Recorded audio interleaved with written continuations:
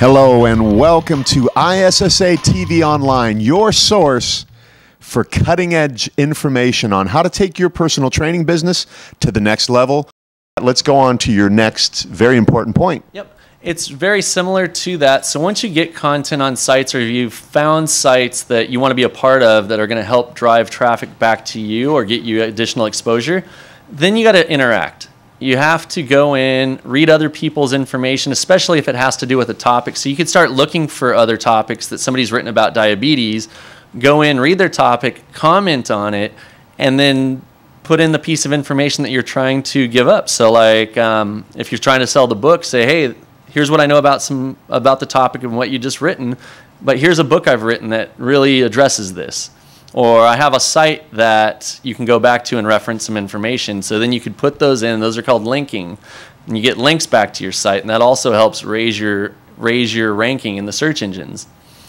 So is there a title for this point number 4 that I can put a graphic on here? We know the other ones. Is there something that I can say to identify what that is? Well, actually, this is still point 3, so this is still marketing yourself. We're going to get into point 4 in a second, which is meeting your users' needs. So it goes back to now that you've established in point 1 what your goals and objectives are, and then you have to go meet the needs. So that'll be in point 4. But I just wanted to give people some good information of how they can get more traffic to their site. So we've established write content, get content out to the world, go in and interact on these sites so that people get exposure to you. And so those are 2 great ways. Another way is you can start delving into the world of buying keywords. So I know Clark's getting a little tired because he's been at the gym all day pumping up those biceps. You can go into the world and start, it's too much information right now, but go online, look up buying keywords. Buying keywords such as personal training in Escondido or whichever city you live in. Or diabetic trainer. Try to find things that you'll get ranking so that people can find you. So if somebody knows Clark somewhat, but they just know his first name, but they know he's into diabetic training, all they have to type in is Clark diabetic training or diabetic training Escondido. They're going to find you. So that's when you get into the keyword traffic and start driving traffic to your site through these keywords. The other keyword thing will naturally happen by all the content you've put out in the sites.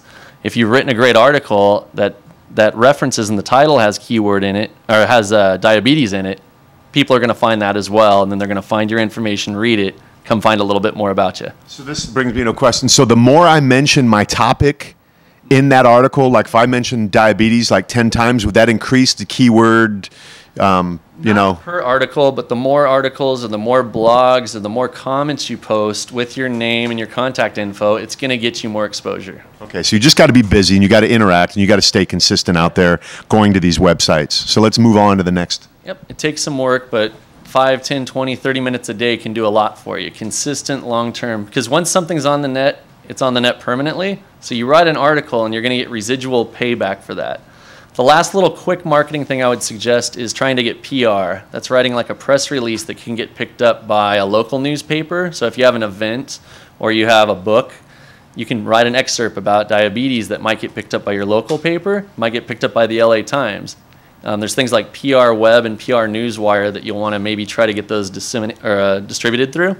And if you get picked up by one publication in the nation, your $300 investment now turns into thousands or tens of thousands of dollars worth of marketing effort. Are there any free ones that a trainer could go to right now? I mean, is there like freepr.com or something like that? It's all kind of sweat equity. If you write a good press release, you can send it out to editors all over the place.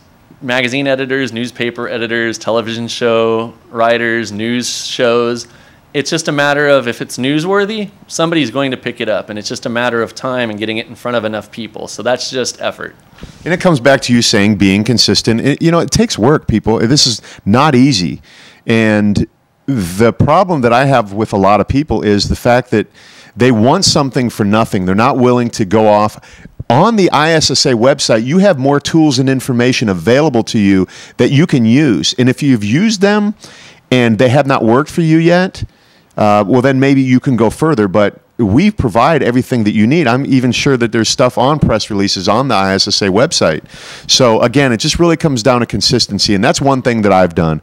I've been the most consistent, persistent guy in this industry. And that's one of the main reasons why I'm in the position I'm in today. Exactly.